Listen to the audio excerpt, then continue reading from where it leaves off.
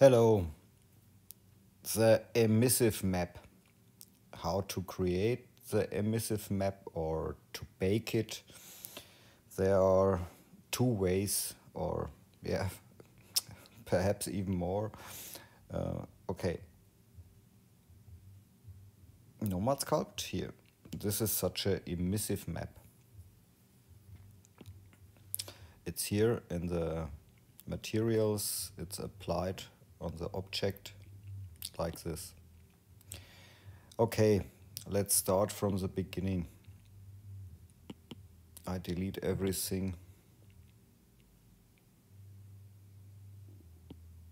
and exposure, and I turn off the post-processing. Okay. Now let's add a sphere.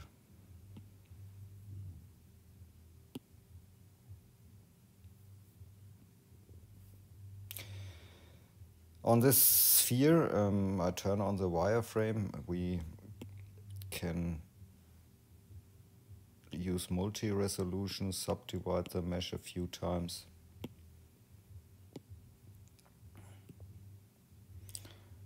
And let's paint on this. I create a layer for the paint.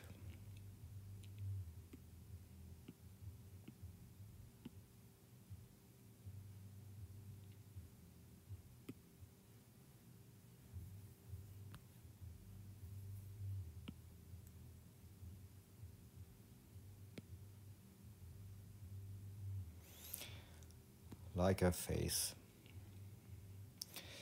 And for the emissive map, it's good to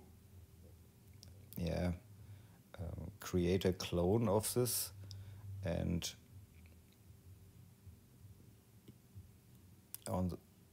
I hide the first mesh, and on the clone here's a color, and we can apply a new layer, and this layer we fill with the color black. Paint all. And we create a layer above this layer, and here we need the color pure white.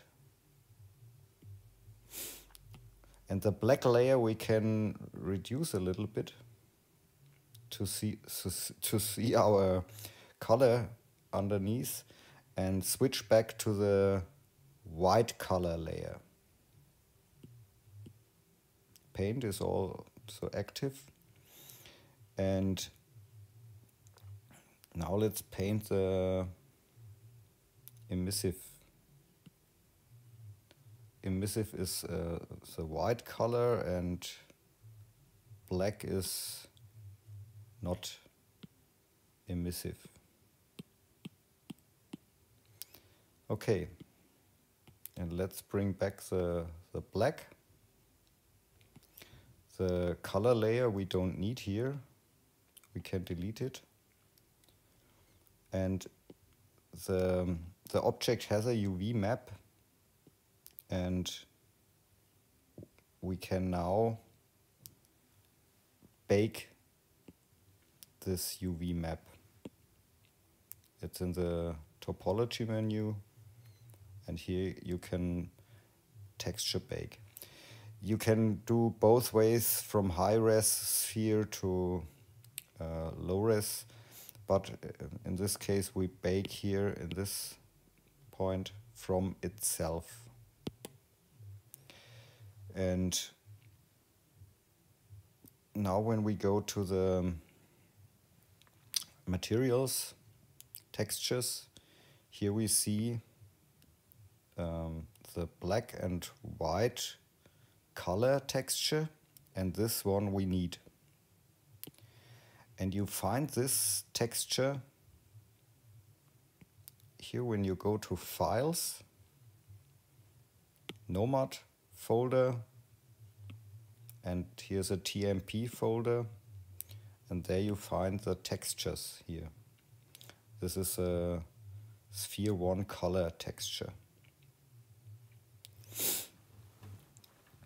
Okay, and this we can use it as emissive, but we need it on the other mesh. We hide this one and we don't need it anymore. And here we can use now the emissive map.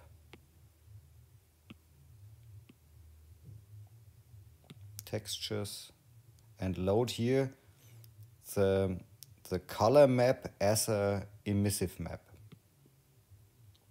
And here you see it. Now it's possible to change the color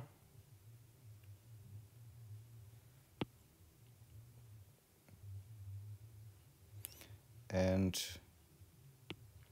the intensity here. You can use the slider. In the material settings, or no, not the material settings, in the post-processing, you can use also the bloom option for this to create a nice bloom effect.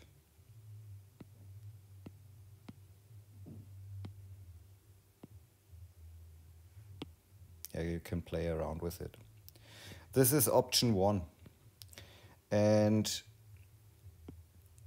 the next option is to create the emissive map with Procreate. Sorry.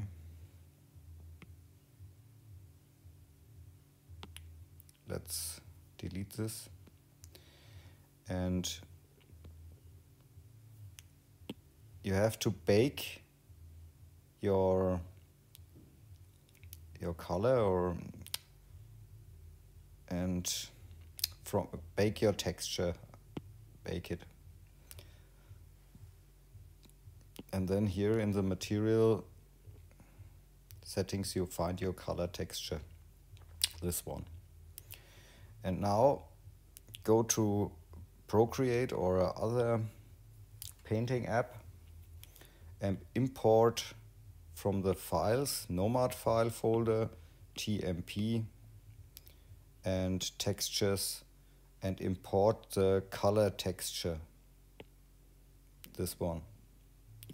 Then you can create a layer above this one, and you can reduce here from your color layer the opacity and change your background to black. And now do the same here. I use a monoline white color and create a new layer. It's okay. And here you can, I think it's too much. Let's use a airbrush like this.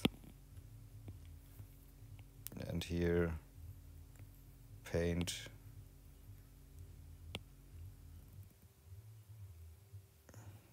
this one. And now hide your color layer and export this as a JPEG. Save it. Go back to Nomad Sculpt and here press Emissive Photos and choose this one. And here you can change the color and the intensity. You see here the bloom effect or the glow effect. And when you use post-processing, you see such nice neon lights. Yeah. Ambient occlusion, not the bloom. Here you can change the bloom. Okay. You can play around with it. Have fun with sculpting. Ciao.